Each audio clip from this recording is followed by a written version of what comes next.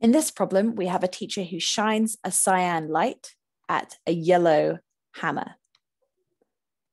The student then looks at the hammer through a green filter.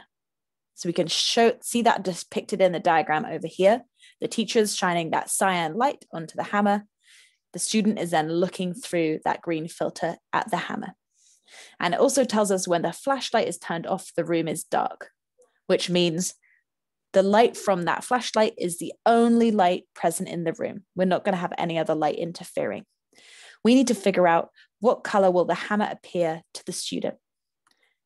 So we're going to go through all the steps here.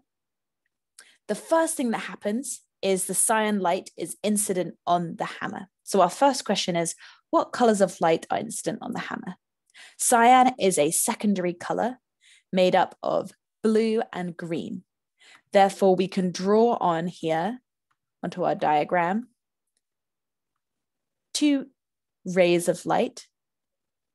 We have green and we have blue.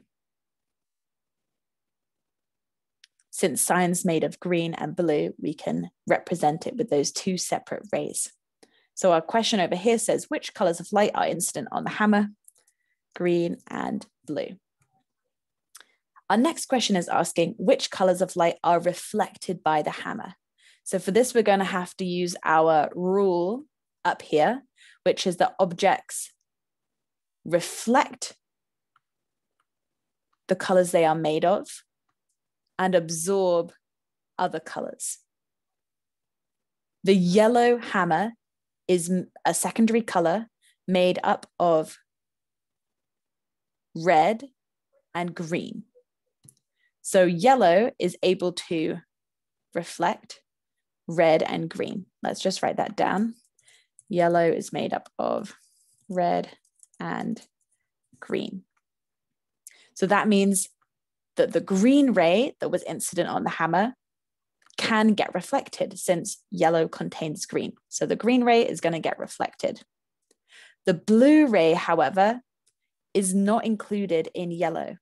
And since objects absorb other colors that they're not made up of, the yellow hammer is going to absorb that blue ray, and that's not going to get reflected. So the only color of light actually reflected by the hammer is green. Okay, now we need to think about what's happening at the filter. The green light that was reflected off the hammer is going to shine through the filter. So green light is incident on the filter. Now we have a green filter that the green light is shining on, and we have this rule up here, which is that filters transmit the colors they are made of and absorb other colors. Green is a primary color, so that filter is going to transmit green and absorb anything else. Since green is the only light shining onto our filter, that green light is going to travel through. So what colors of light are transmitted by the filter? Green.